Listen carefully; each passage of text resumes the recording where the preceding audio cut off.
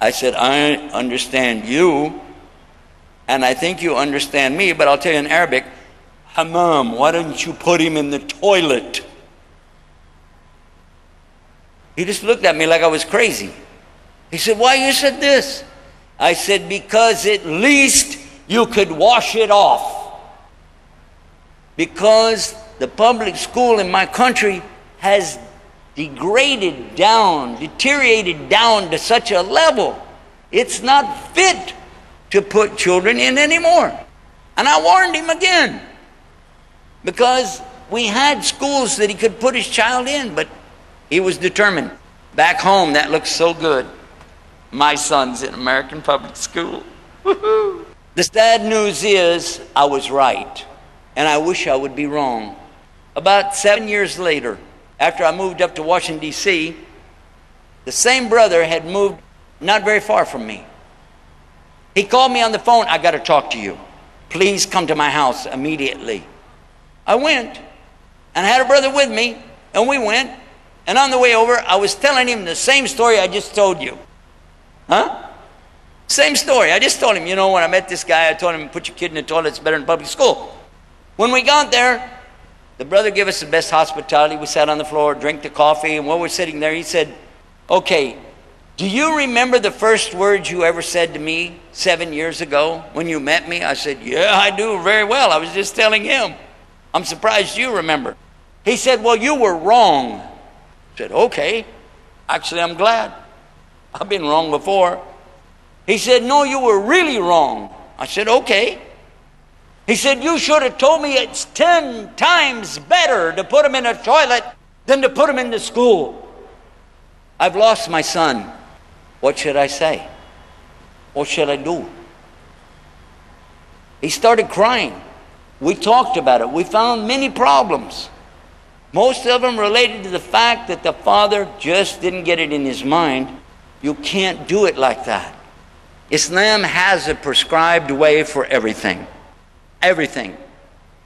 And if you follow it, it will work. If you don't, you're on your own. Yes or no? Does that make sense? All right. How do we raise our children? Let's start with that. First of all, from the time they're born, does Islam tell us what to do when they're born? And then a certain few days later, that we take the hair of the head and weigh it, cut it, weigh it, and give an equal amount of charity of silver. The point isn't about the fiqh. The point is to look and ask, what am I supposed to be doing when my child is born? What am I supposed to be doing? And don't we have a celebration? Huh? We have a celebration where we bring the people and feed them and tell them, oh, we have a child that was born. Yeah. But we find today people are ignoring that. Instead, we celebrate their birthday. Were we told to celebrate their birthday? No. We were told to celebrate their birth. Did we do that? No. And then we wonder why there's a problem later. And as long as you're going to celebrate the birthday, well, you got to bring a cake, you got to have ice cream, you got to have candles. Never mind that those candles are coming from another religion. But you didn't know that, so it doesn't really matter, does it? What's happening to us? What's happening to us? The way that we raise our children up, and they're not seeing us. And when they do see us, we're not really following Islam. How are we going to explain that on the Day of Judgment? Do you expect that you could just drop your children off at a Muslim school in the morning, pick them up in the afternoon, and magically they're going to be the model Muslim?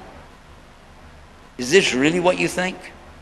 The Islamic International School here is probably one of the best Muslim schools on the planet, especially for those who have the English language and are trying to learn. I'm serious.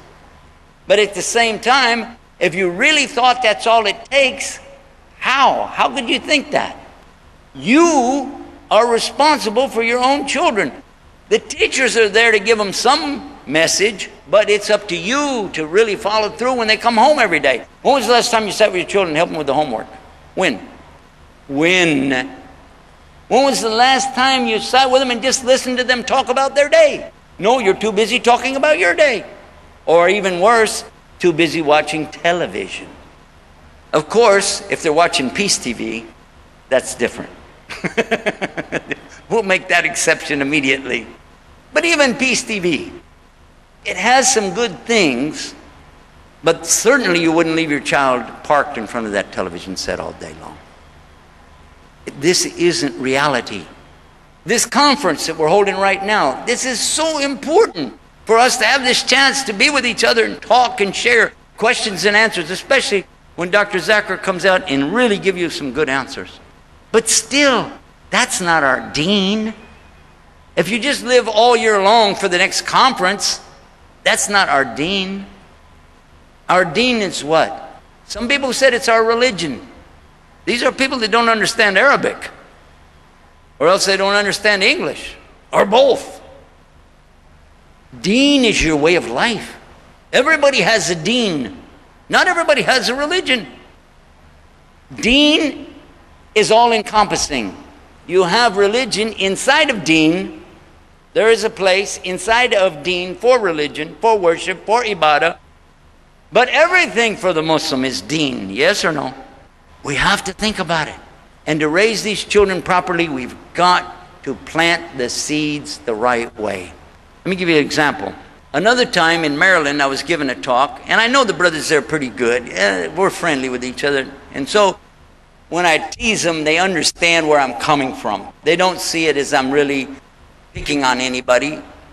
So we had a Father-Son Day. Somebody made up an idea of Father-Son Day. I don't know why, but they did. And it's on Sunday. Anyhow. So we've got the fathers, we got the sons, everybody's there. I don't know why we didn't have any daughters, but whatever. Then, well, they were all sitting there waiting for my talk. I said, before we get started, can I ask a question? Yeah. Who will sell me their son? Huh? Who will sell me their son? What's he talking about? Okay, how much is your son worth to you? They're like, there's no amount of money. No, your son, you got a price on him. No way. $100. Oh, $1,000. Ah, $1 million.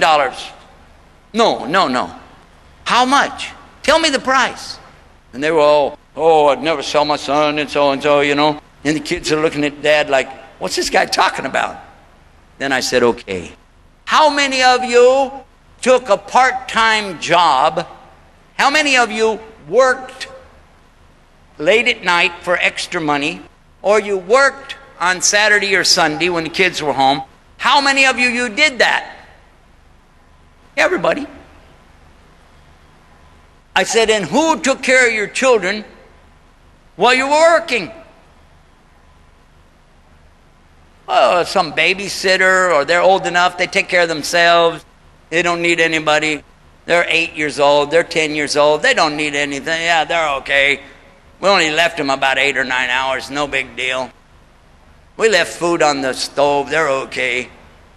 And I told them, how much did you get?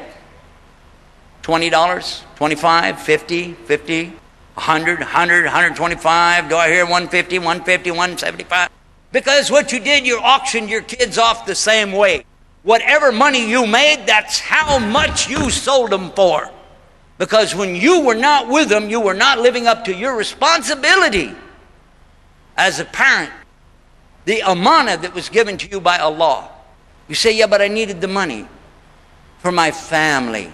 Your family looks to me like you got a new Rolex on your arm. What's that got to do with your family? Looks to me like you got a new Game Boy set over here. You got a new computer over there. Putting new tires on the car, jazzing up this and that, and worst of all, making payments on the house you got on riba. A'udhu billah. And all in the name of my family. If you really want to be with your family, you will find a way to do it. And you put them first instead of this dunya. Go back and look at it again and think. Think. Allah said, oh, you who believe, save yourself and your family from a fire that even the stones are on fire. Even the people in it are on fire. This is from the Quran. Allah is not joking. He's telling you something serious.